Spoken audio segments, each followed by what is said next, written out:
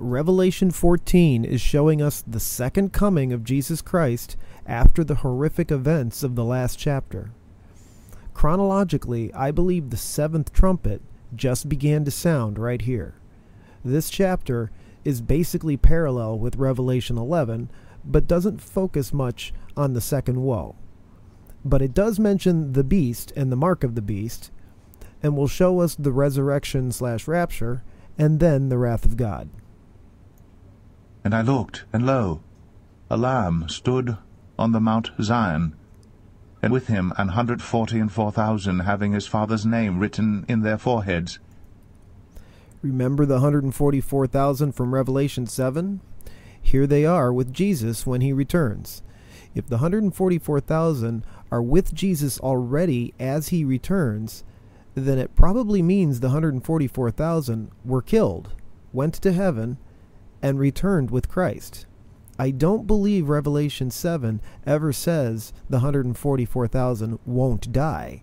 It just says they were sealed as servants of our God in their foreheads. I don't think that makes them bulletproof.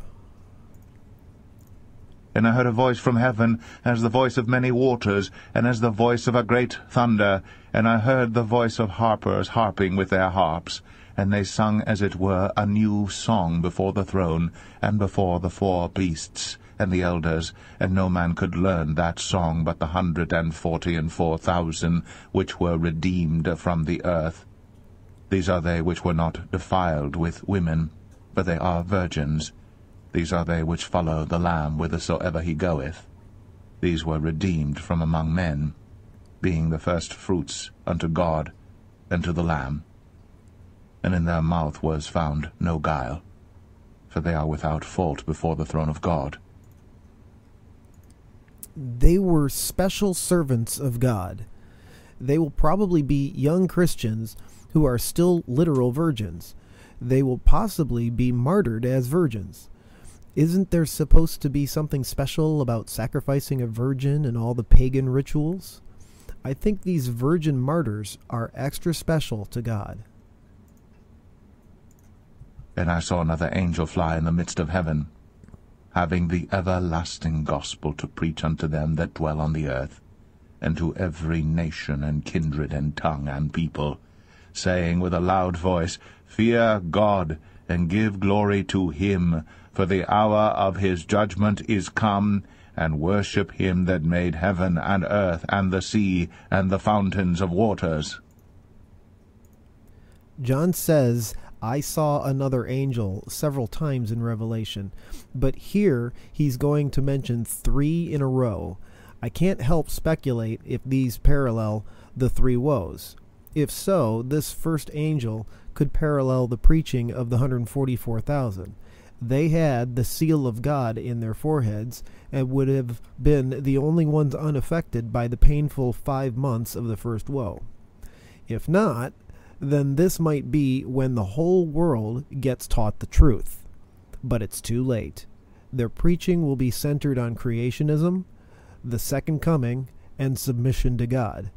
They have all been condemned because they knew the truth, but refused to believe it. And there followed another angel, saying, Babylon is fallen, that great city, because she made all nations drink of the wine of the wrath of her fornication. This could parallel the second woe, but more of the end of it. If it's not a parallel, this is where Mystery Babylon, who we will focus on in later chapters, gets destroyed, right at the sounding of the 7th trumpet. And the third angel followed them, saying with a loud voice, If any man worship the beast and his image, and receive his mark in his forehead or in his hand, the same shall drink of the wine of the wrath of God, which is poured out without mixture into the cup of his indignation, and he shall be tormented with fire and brimstone in the presence of the holy angels, and in the presence of the Lamb. And the smoke of their torment ascendeth up for ever and ever, and they have no rest day nor night, who worship the beast and his image, and whosoever receiveth the mark of his name. This third angel parallels the third woe, whether the first two were parallels or not. Everyone with the mark of the beast will drink of the wine of the wrath of God. That wrath didn't come back in Revelation 6. It's coming in full detail in the next 2 chapters. I actually wonder if it will be possible for anyone with the mark to wake up to the gospel at this last moment and literally decide to cut off their hand or pluck their eye out, like Jesus said, to get rid of the mark and get saved just in time. It's just a curious speculation. Here is the patience of the saints. Here are they that keep the commandments of God and the faith of Jesus. And I heard a voice from heaven saying unto me, Write, Blessed are the dead, which die in the Lord from henceforth, yea, saith the Spirit, that they may rest from their labors, and their works do follow them. Here's another precious tidbit, like I mentioned before. We must be patient, obedient, and faithful. The very next thing to happen will be the resurrection/rapture. I believe verse 13 is talking about those of us still alive when this occurs. We won't sleep, as it says in 1 Corinthians 15:51, but our changing into our new spiritual body will still mean we die in the Lord. We will certainly be blessed to make it to the rapture without being martyred. But remember, being martyred is a huge honor too. As long as you're a Christian, it's a win-win situation.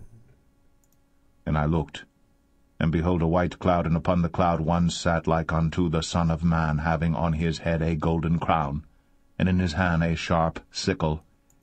This is Jesus. He is about to harvest what was originally planted in Genesis 1, the generations of Adam. And another angel came out of the temple, crying with a loud voice to him that sat on the cloud, Thrust in thy sickle, and reap, for the time is come for thee to reap, for the harvest of the earth is ripe. And he that sat on the cloud thrust in his sickle on the earth, and the earth was reaped. This is the resurrection. It also includes those who didn't sleep. We all get new spiritual bodies and then get raptured.